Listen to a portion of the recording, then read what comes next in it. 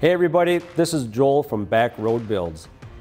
Once you've purchased your welder and start doing more projects, at some point you'll need to weld on stainless steel. Let's talk about what you'll need and some of the differences that you'll see welding stainless steel. First thing you need to know is what type of stainless steel the base material is, because you'll want your filler wire to match the base material. You'll also need shielding gas. There are a few different gases available, such as 98, 2, and Trimix, but you should check your machine to see what is recommended. A couple of things you might notice also are the sound while welding and the color of the finished bead. To me, MIG welding stainless steel has more of a harsh sound to the arc versus welding on mild steel. If you have your settings and travel speed dialed in, you can get some nice color too in your weld bead. If you have a dark gray weld bead when finished, or there's some crystallization on the back side of your weld, you're probably running too hot or possibly traveling too slow. The welding technique for stainless is the same as welding mild steel. It's all about your torch angle, tip to work distance, and travel speed.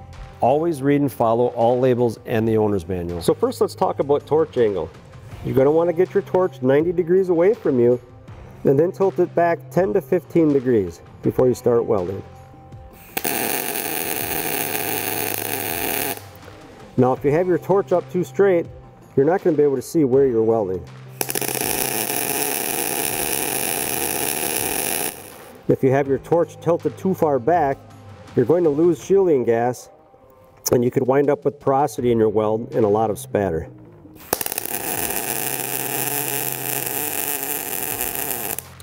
Next, let's talk about tip to work distance. Once you get your torch angle set, you're going to want to be about 3/8 to a 1/2 inch away from the work material.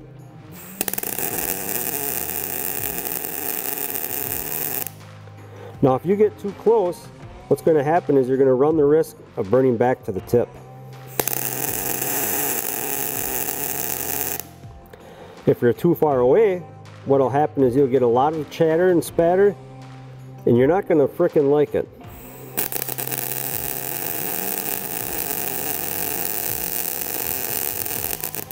Alright, the last thing we need to talk about is travel speed.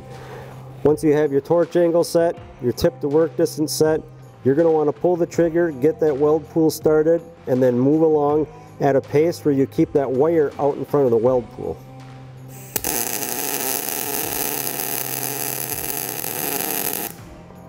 Now if you go too slow, what's going to happen is you're going to be up on top of your weld pool, there's going to be a lot of spatter, and your bead's going to get really wide and high.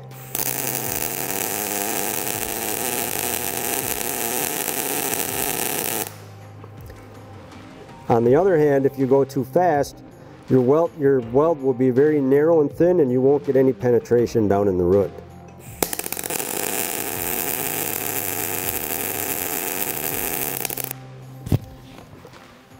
This should give you the information that you need in order to be successful at welding your first stainless steel project.